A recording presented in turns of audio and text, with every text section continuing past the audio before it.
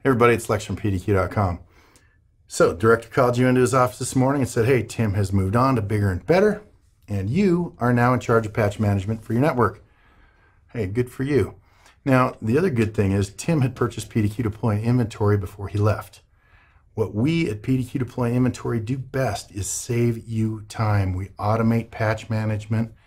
We automate mundane things for you so that you can work on bigger and better.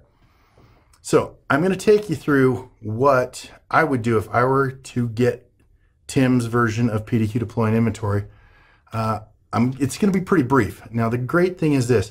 Every topic I hit is going to have a very detailed video that you can go to. And I'm going to build you a great playlist. It'll be attached to the end. And you'll be able to cherry pick what you need. So if it feels like we're going kind of fast, don't worry. I've got great videos for you.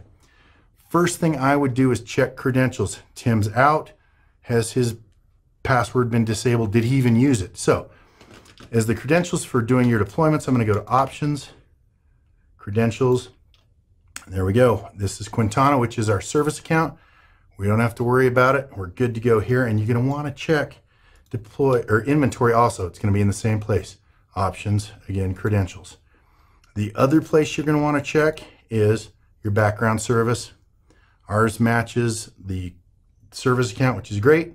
So we are good to go. If you happen to find Tim, change your credentials. There's a great video on how to do it. It's very easy. The next thing I would do is let's take a look at what Tim's got set up, because if things are running smooth, you don't want to mess that up. So the first place I would go is to schedules. Here's how you read a schedule line. And again, I'm going to have great videos for you on how to set up schedules, how to edit schedules. It'll be attached. Again, there'll be videos for everything here. So right now we got a reboot script, and that schedule, and it runs every day at 11 p.m. I'm just going to double click on this. The nice thing, you can double click and open it up and see exactly what's going on. Triggers, the time it's going to run, targets, who it's going to run on. This is going to run on Beth, any machine that is part of the Uptime 14 collection in inventory. Let's just jump over real quick and see what that is. Here are your collections. If I go to Uptime 14, I've got 13 machines that have been running. And if I look at this, that would be greater than 14 days. So that makes sense. Uptime greater than 14. So these are the machines that are going to get that deployment from that schedule. And then finally, the last thing you want to take a look at is what package is being deployed. And that's the reboot package. Okay, you would do this with all of your schedules, and any of your schedules you have any questions about, instead of deleting them, I would suggest you right-click on them and just disable the schedule. Because at the very least, if something does go wrong, you can go back and say, probably need to let that one run again. So that's your schedules, okay? Let's also take a look at inventory. Inventory is more than just, I've got this many computers and they have this much software on it. It's going to make your life simpler because you won't have to remember who's got Chrome. This will do it for you. Look at this collection library right here. We maintain this for you, again, to keep your lives simple. If you go to the Chrome Enterprise, you'll notice I've got 33 machines that have Chrome, 2 have the latest version, and 31 have the old version. Looking at this, the first thought I have is, I need to deploy the latest version to everybody in the old collection. Again, there's videos on how to do that. So back to, you'll see I've got Chrome, I've got Firefox. I do want to point out, you'll notice right here next to, we'll just say 7-zip because it's at the top, it's a package with an arrow on it. That arrow is an auto download